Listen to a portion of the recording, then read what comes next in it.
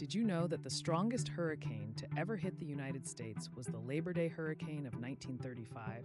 This monstrous storm, a Category 5 hurricane, roared through the Florida Keys with winds reaching an unimaginable 185 miles per hour. It was a time when weather forecasting was in its infancy, and the residents of the Keys had little warning of the impending disaster. The hurricane's fury was unleashed on September 2nd, leaving a trail of devastation in its wake.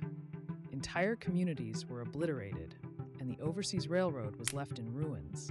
The storm surge, a towering wall of water, swept away everything in its path, claiming hundreds of lives.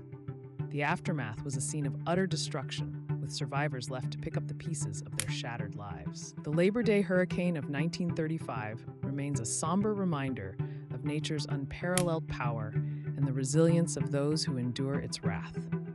It stands as a testament to the importance of preparedness and the advancements in meteorology that have since saved countless lives.